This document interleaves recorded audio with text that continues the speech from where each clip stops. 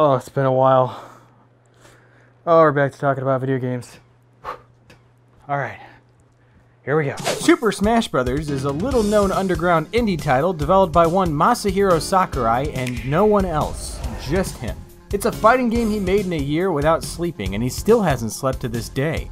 One day, Sakurai decided he wanted to attempt the world record of angering as many people possible at one time, so he came up with DLC fighters. Smash Bros. Currently holds an undefeatable title belt for most toxic online community, where people scream at each other and argue about who has the better chance of making it into the game, the Heavy from Team Fortress 2 or the goddamn Pillsbury Doughboy. The one that most people agree with might shock you. Wondering if there's a competitive Smash Bros. Player living near you? Well, there's this neat little website that'll tell you. Soccer guy, stop giving us anime sword fighters. Nobody wants any anime sword fighters. Soccer guy, please give us these anime sword fighters. We need more anime sword fighters. Oh my god. Oh, video games suck, man. I gotta talk about a movie sometime or something. Regardless of the community, Smash Bros. Is one of the most unique and influential styles of any fighting game out there. So influential, in fact, it's definitely spawned a lot of lookalikes and wannabes, and it looks alike we're gonna take a gander at some of those today. Now, playing a bunch of these by myself is just absolutely soul-crushing. So I've invited my good friend Frito the Demon to slowly die along with me. Say hi, Frito. Please, he's been keeping me in his basement for 3 months now. He only gives me water and milkshakes for some reason. I need somebody to call the cops, okay? Please. Oh, that Frito, he's such a kidder. You better shut your mouth or I swear to God I'm feeding you cat food for dinner tonight. Now, before we get into some new stuff, I'd like to track back to some old stuff. Last time we covered Cartoon Network's Punch Time Explosion, PlayStation All-Stars, and Brawlhalla. Now the other two are still very dead games, but when it came to Brawlhalla, I said... Now, Brawlhalla is still in very early beta, and it's hard to review a game in beta because things that are problematic now may or may not be problems later. Now, ignoring the fact that I used to consider myself a reviewer, while only writing a paragraph about the game and saying things equivalent to... The game is fun. I'd like to take another look at Brawlhalla now that it's out of beta because boy has it had one hell of a life. And you guys really didn't like my original Brawlhalla takes. Brawlhalla had a full release in 2017 and went completely free to play, and as far as I can tell, didn't give me any sort of reward for buying the game before it went free to play, so that's cool. Thanks, Brawlhalla. I'll go f myself. Around 2018, the studio behind Brawlhalla, Blue Mammoth, was acquired by Ubisoft, who helped push Brawlhalla into the freemium limelight. The beta game launched with only like, 14 characters? But the final game has 53, but like 44 of them are locked behind a $20 DLC pass. Now, I'd have to be brain dead stupid in order to spend any more money on this game after not getting anything for buying the Founders Pack, right? I'm typing in my credit card information right now. What's wrong with you? Well, how long you got? What, to live? How long you got to sit and listen to everything wrong with me? I think we can all agree that one of the most insane things about Smash Bros. Is all these different characters coming together. Like, hello, Minecraft Steve standing next to Metal Gear Solid Snake? That's so silly. These things are so different. Well, how's this for different? Rayman, Pearl from Steven Universe, Rick from The Walking Dead, Kung Fu Panda's Poe, Shovel Knight, Tomb Raider's Lara Croft, Heat Blast from Ben 10, Finn from Adventure Time, Hellboy, and WWE Best Girl Asuka are all in Brawlhalla. With the exception of Rayman, these aren't full DLC characters. They're just skins that go over characters already in the game, and you have to spend real money to unlock them. Each skin is about 10 bucks each, or 300 mammoth coins. I just got paid $300 for doing an event. Should I spend that $300 on mammoth coins for Brawlhalla? You could also do literally anything else. I could use that money to buy cocaine and I'd probably get more longevity out of it. So after all that time in the oven and getting adopted by a new publisher daddy, how's Brawlhalla now? Well, Frito and I leapt back in to check it out. 2, 1, brawl! Look at you and I immediately did the exact same thing. Oh yeah, I forgot I hate this game. Yeah, that's why I was a little hesitant to spend $20 on it. There's no C-stick and I hate it. You're right, there's no C-stick. Alright. This is actually awful. I'm slowly getting back into it. I'm, you know, it's like arthritis. It never really leaves you. All right, so I have an up air that's also my nair, a down air, a forward air. I have a jab and a dash attack. No. I feel like this takes a ridiculous amount of focus. Yeah. Just to understand the controls, honestly. Oh, I can't side B in the air. Yeah, I do that. Yeah, it's just the up B. Oh my god, I don't know what the hell that was.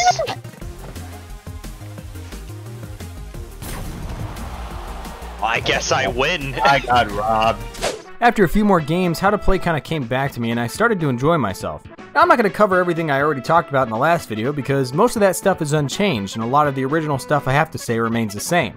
Like, I'm still really not a fan of having the stock icons and info up in the corner. I really wish it were just at the bottom of the screen. It's just easier for me to glance at it that way. Not only that, but using colors for damage taken instead of percentages still really bothers me. Like, how do you keep track of when stuff kills? That's so frustrating to me. Looking back at my original video, I praised the gameplay, and it still holds up. Matches are fast and fun, and the combat has a lot of fluidity. You can come back all the way from the edge of the stage if you've got a firm grasp on the controls, and they've done a good job of improving the general weight of all the characters.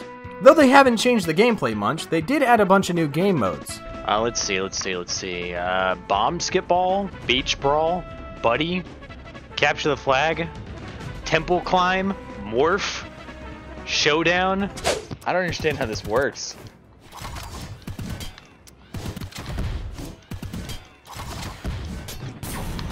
Never mind, I understand how it works. Alright, now we have capture the flag. I can't even imagine what capture the flag is gonna look like with 2 people. No, I threw it at you. So this is how I defend. I just stand in the way. So this is WWE, huh? This is what they do there? This is what The Rock was cooking the whole time? I can smell it. I can't get the table to do anything. What the fuck happened? That's not how tables work. Hold on. The table sends you to the moon. Weirdly enough, we spent like 30 minutes playing the soccer mode. Come on. Come on. No. No. I'm yes. so mad. I did nothing. Oh no! Hell off. I had it. I didn't have to touch it. Wow. Please. Your angle sucks. What the fuck? Dude, I'm just a natural. It's all that Rocket League in your blood. Good run. Dude, I did not play that much Rocket League. Like, I don't know what you're talking about. No. No! No! Like, it's so hard just to turn around on the spot and then attack in the other direction. Oh my god, yeah. the fucking rocket staff is kind of ridiculous for this.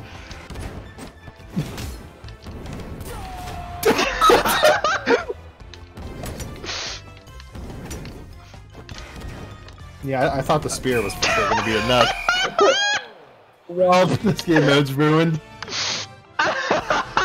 One of my complaints from last time is that all the characters feel kind of similar, and that feeling isn't completely gone, but they have done work to improve animations and make individual characters feel somewhat different from each other. The main problem you're always going to have in a game like this is giving characters personality. Like with Smash, these are all characters we already know. Their personality and appeal comes from their appearances in their individual games. But we don't know anything about Bodvar. There's nothing about him that draws me to him. I ended up mainly sticking to Rayman because I like Rayman. And this shark dude because he reminded me a lot of Street Sharks. And then I found out he had this ridiculous move. Like look at that. Chris, I'm having fun. I have no options against you. Look at how wide this is. I like how this game more or less functions on the honor system that you shouldn't use your side B just to kill somebody immediately. It's so unfair. Hey, GG, man. Something I feel I really didn't explain well enough last time is the weapon system. Every character gets 2 weapons from a pool of 13 total weapons. They technically are not divided into heavy or light weapons, so I was totally wrong on that in my initial video. So every character is gonna share some moves with another character. The only thing that really sets them apart from each other is their unique special moves. Since my initial review, Brawlhalla has since been ported to pretty much every platform including mobile, and Ubisoft claims it averages about 50 million players a week. Is Brawlhalla a bad game? No. It's fun. It's just not as competitively engaging or balanced as I like my fighting games to be. I'm a bit of a sweaty loser when it comes to fighting games, so I don't get much enjoyment out of this. But I encourage everyone to give it a shot. I mean, it is free after all. Alright, I just spent like 8 minutes on Brawlhalla alone, okay? It's gotten 1, 2, 3, 4... Okay, five pages in my script compared to the original, like, paragraph I gave it in my old video. So, are we good now? YouTube comments, huh? Did I atone for my sins? Can I move on? We're good? Good? Okay, cool. Yeah, alright, moving on. You know, you can call me a cringe neckbeard loser, but I think crossovers are really cool.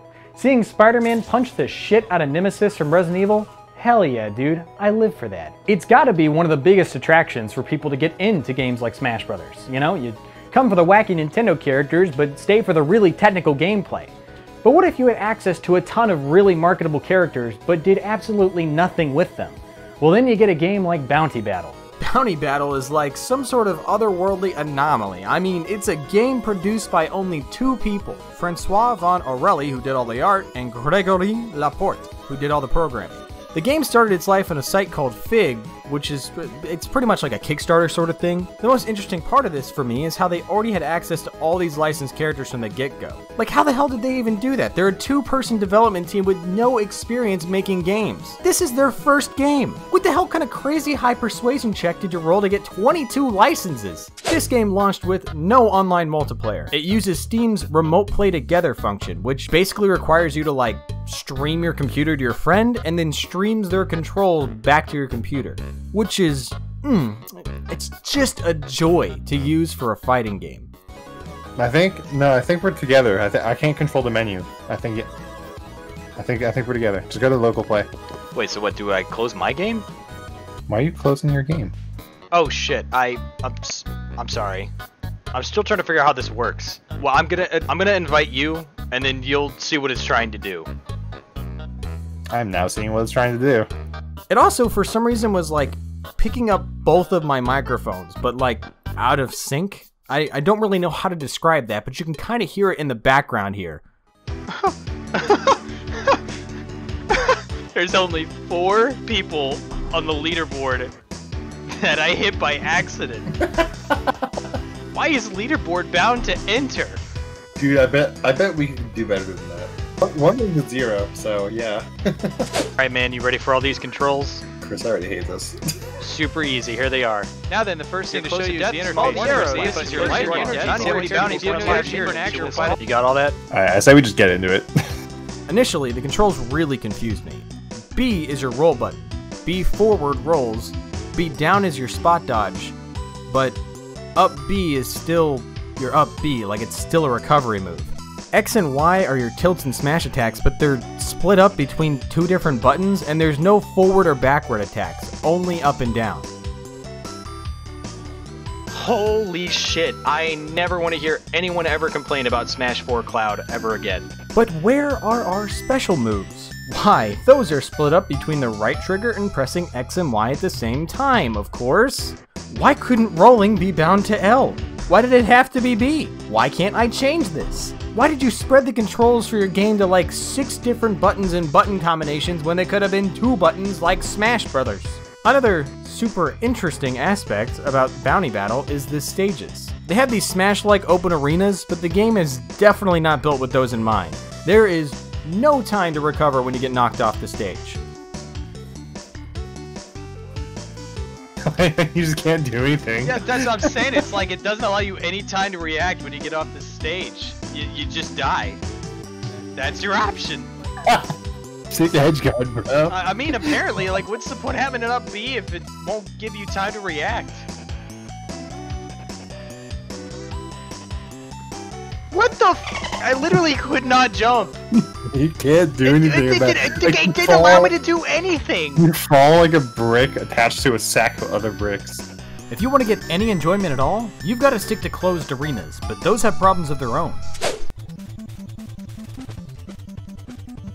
I can't do shit. I literally can't do anything to escape this. They ban stages for that in Smash Bros. Worse than any of these problems, though, is the gameplay design choices for this game. It's crazy, because like hit stun lasts forever, but also there's not a lot of knockback. So it's like you don't go anywhere, you just get comboed to oblivion. You know, what's worse than the hit stun, though, is that some characters have a ridiculous amount of end lag on them. Yeah, for real. And there's no justifiable reason for it either. Spammer, I barely pressed the f***ing button. If you like tap it in quick succession, it'll like get you immediately. Yeah, you're right. It's up to your opponent to find a way around spam gameplay. It's not up to the game to limit you from doing it. Oh yeah, I think it's ridiculous. It's also super unfair for the game to be like, oh, you're spamming, when there's only like 4 moves. It's true. The game really wants you to build up bounty bucks, which can be used to buy minions, which are like little assist trophies, except they don't do anything. What do they do? They don't do anything. Oh. Oh, now he's doing something. Your one isn't doing shit though.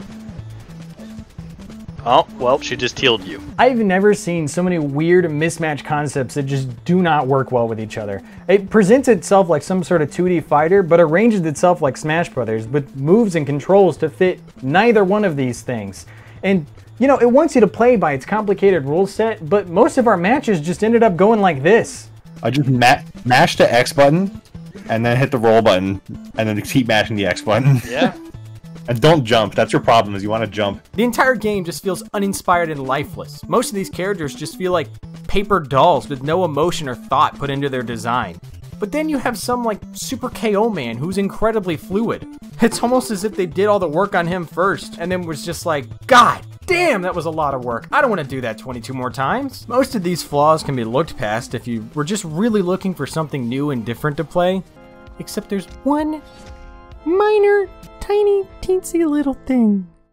There's fall damage. Now, I have to ask you.